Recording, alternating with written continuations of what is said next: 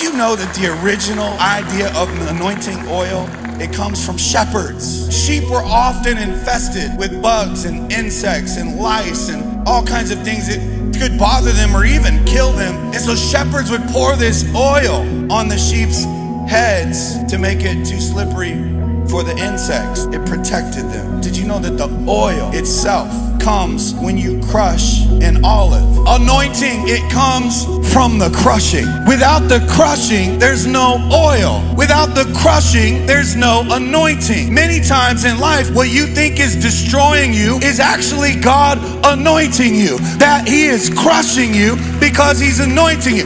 It's not a setback, it's God setting you apart.